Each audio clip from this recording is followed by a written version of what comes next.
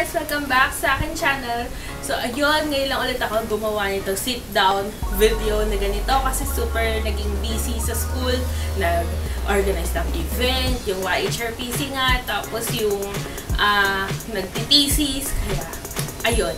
And ngayon, gabi na sa labas and kakauwi lang namin galing Divisoria.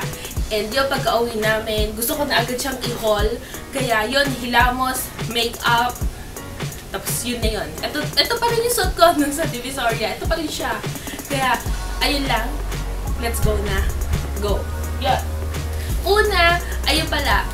Ang ginawa namin yung okasan para matandaan ko yung mga price. Para pag hinol ko to, ay masasabi ko sa inyo yung price. Sinulat namin sa plastic yung mga pinaglagyan. Yun. Sa mga supot, nilagay namin doon yung price. May dala kaming pentel. Tapos doon nilalagay namin yung price to para tanda ko talaga.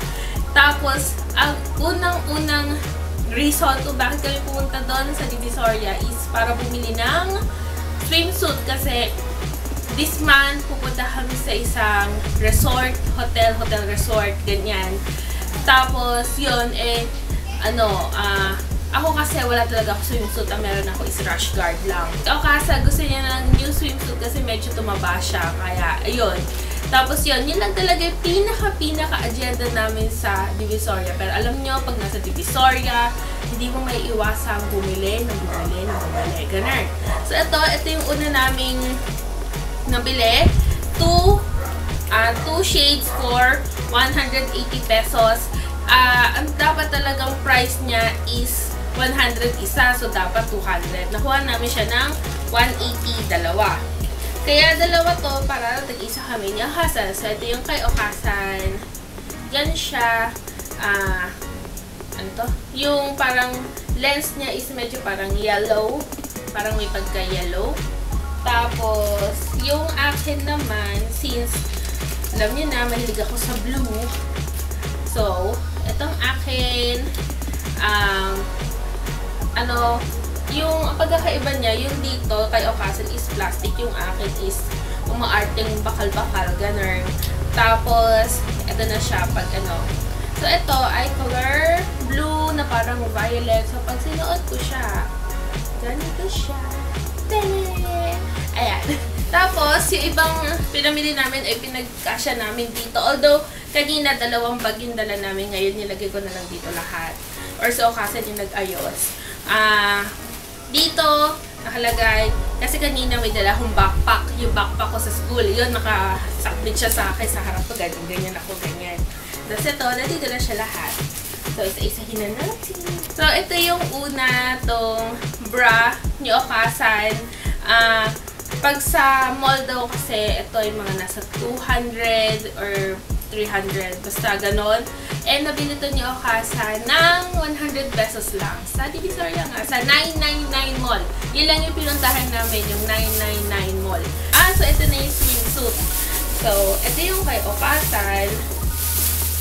Itong color yellow-brown na may pagka-Aztec print.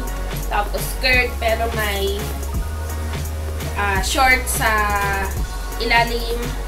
Tapos yan, may pa-ribbon dyan. Normal, parang sando type, ganyan. Tapos ganyan. Tapos may pag-girl lang yung skirt, ganyan. Nakuha namin siya ng 300. Dapat ito ay 380. Sabi ni Okasan, 300 na lang. Pumayag naman. So, ayan, 300. Tapos ito naman yung akin one piece. Although kay Okasan, one piece din siya. Ito yung akin color blue and black na one piece. Siyempre, mag-short ako dyan.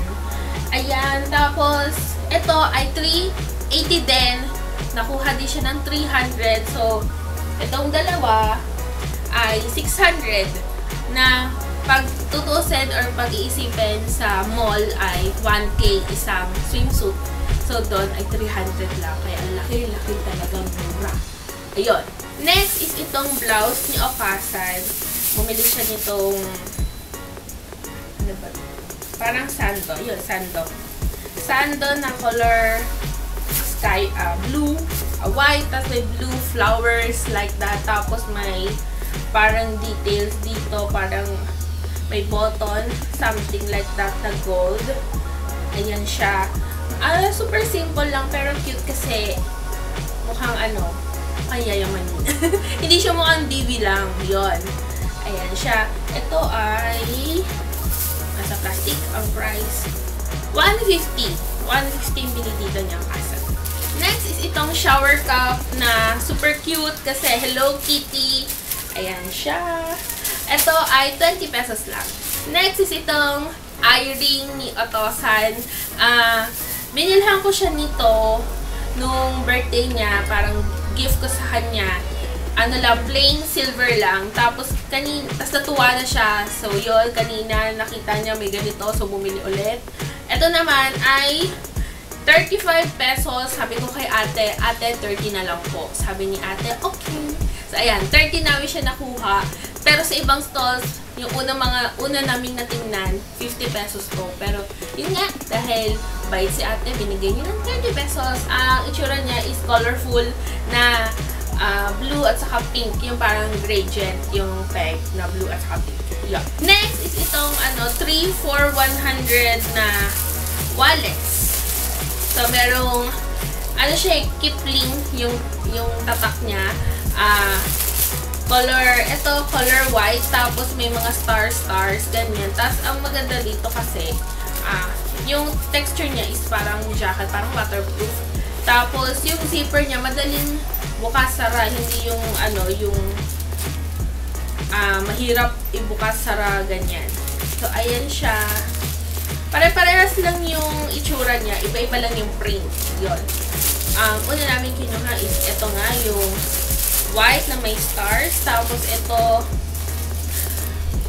white, yung background, tapos mga pink na flowers, butterfly, saka parang feeling ko si Minnie Mouse. Ito. Tapos, ang next is itong violet na may mga flower, ganyan. So, para silang Kipling, parehas. At para silang Kipling tatlo. Yun. Next is pambahay na sando. Itong Converse, ang print. Ito, pambahay ko na sando kasi ang init-init. So, kailangan madala sa sobrang init kayo naubusan na ako ng sando. Kaya ito, bagong sando, Converse daw. 130 pesos. Ito. Yan. Tapos yung tela niya is maganda naman. Hindi siya yung manipis lang. Kaya okay na din. Kaya ayun. Tapos nakalagay dito sa niya is Hong Kong cotton. Next is itong tripod na yung maliit version lang para sa aking pag-vlog. Mag-step up na aking vlogging game after 3 years. Ito, alisin ko na lang to kasi pwede naman. So, alisin na natin kasi hindi ko siya need. Yan. Yan. So, ito, tapos lalagay ko na lang dito ang aking vlogging cam. Tapos, para pag nag-vlog, nakaganito na ako. Kasi dati, yung traditional lang na pag-vlog, yung ganyan lang na camera. Pag ganito, medyo mas malayo. Para mas malitin yung aking face. Ganun. Saka, kaya rin ito binili para preparation na din. Kasi nga, punta nga kami sa resort. Yun. Kaya, ayun, ito. Nabili namin siya ng 150. Pero sa mga una namin pinuntahan, ito daw ay 250. Tapos ikot-ikot pa kami, ikot-ikot kami Yokasan. And nalaman namin merong 150. So yun, wala nang discount na binigay kasi daw, yun na yung last price ng 150. Mura na nga daw yun. Which is totoo naman kaysa sa 250. Yun. Tapos, may iba pang colors dito sa ibang stores. Color green, saka blue. Pero okay na dito black kasi mas mukhang makatotohanan, mukhang professional, mukhang ganyan. Yan, the black. So, ito, next, ito ay 50 pesos. Yung false lash effect ng Max Factor.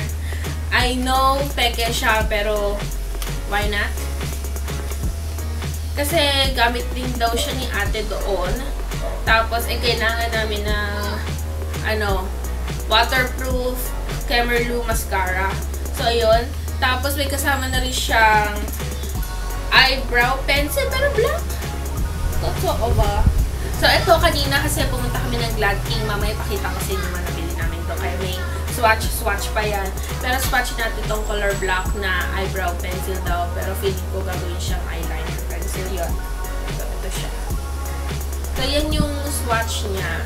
Yung pagka-black niya. Which is, hindi masyadong super black. May pagka grayish. Something like that. Tapos, itong Max Factor na False Lash Effect. Yung pangalan niya. And 24 hours daw ito.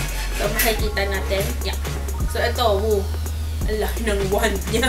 Parang pag, sakit. So, ayan. Ito siya. Ito yung wand niya. Medyo malaki. Pero, okay lang naman. Tapos, parang may mga fibers. Ay, oo. May fibers siya. So, let's try. Next is itong mga ponytails. Nakuha namin siya ng 50 isang pack. Ako kasi, fan ako ng ponytail na yung parang telephone wire. Ganon. Ganon yung tawag ata doon. Telephone wire or telephone cord. Basta yun. Yung, ganito. Ganyan. Ito yung gamit ko ngayon, color all black. Ito naman, colorful. Ito, 50 pesos isa. 2, 3, 4, 5, 6, 7, 8, 9, 10, 11. 12 pieces isa. Ito, 12 pieces isang pack, tas 50 pesos. Tapos, ito naman kay Okasan, all black lang na traditional ponytail, yung payat na matigas na gano'n. Akin ito. Yan, so 100, dalawa. So, ayun, tubigin mo na ako sa Camtasia. Ito, next. So, credit card or card holder ni Okasan. Ang design niya ay Coach, yung letter C. Yan, ito ay 38 pesos. Ito. And last, ito yung sa Glad King na nabili ko kasi hinahanap ko is yung 10 pieces brush set. Kaso, hindi ko siya nakita. Nakita ko na lang siya sa ibang stall pero pauwi na kami nun kaya hindi ko na rin nabili. Dalawang lip product. Tag-isa kami ni Okasan kasi nakalagay doon, may sale sila 2 for 150. Kaya ito, isang color pop, tapos isang Kylie na lip and cheek tint. I don't know kung may lip and cheek tint talaga si Kylie Cosmetics, pero ayun, kasi nangangailangan ako ng lip and cheek tint ngayon kasi wala na akong non. Meron ako puro lipstick or liquid lipstick, pero wala. Naubusan na ako ng lip and cheek tint. So, itong lip and cheek tint ay Sexy Red yung kanyang shade. Tapos, tinry ko na rin siya dito sa aking kamay. Tapos, okay naman. So, yan yung, swatch niya. Okay naman siya. Tapos, pag ikaganito siya, may nag-sustain talaga na color red na mukhang natural lang. Ganyan. Hindi siya yung overpowering red na katulad dito na, red. Ganon. Tapos, next is itong color pop na pili ni Okasan. Ito ay ang Creeper. Color medyo orangey something. Ganon. Kasi yun yung hilig ni Okasan, yung medyo corally yung color. Na, sana nagpapalabas siya. Ayan, ito na siya. Color pop Ultra Matte Lip in the shade Creeper. Yung amoy niya, katulad ng Huda Beauty ko na Vixen. Vixen? Tama. Yun. Yung binili ko sa bazaar sa school. Tapos ito, color pop. Yung matamis na amoy. Ganyan. So, ito yung color niya. Ano naman siya? Pigmented. Tapos, nagda-dry din naman siya ng matte. Kaso, hindi siya ganun kabilis mag-dry. Pero, hindi siya yung pagka-swipe mo may space. As in, solid naman siya. Na pagka ganun mo, buong kulay. Ganon. Ayan, tapos sinod siya ni Okasan pauwi. And hanggang ngayon, meron pa rin naman. Kaya, pack na pack din naman. Kahit, siya, 2 for 150. Eto. Ayun lang, sana nagustuhan nyo itong video or yung haul na ito para magkaroon din kayo ng idea sa kung ano yung mga pwedeng mabili sa Divisoria, sa 999 Mall specifically. Kung nagustuhan nyo itong video na to, please don't forget to like this video. Like nyo na. Yeah, like this video and subscribe kung hindi pa kayo nakakapag-subscribe. Nandiyan lang yan. Tapos click nyo na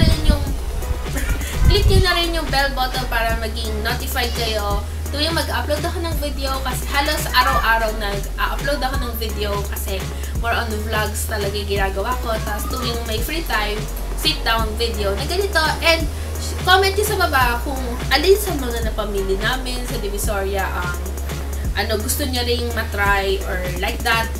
And then, ano pa ba? Share nyo na rin para makita ng mga friends nyo na nagbabalak pumunta sa Divisoria. Magkano ba tong lipstick na to? Magkano ba tong swimsuit na ang mura-mura? Ganyan. So, yun, para magkaroon sila ng idea and makatulong na rin sa iba. So, ayun lang.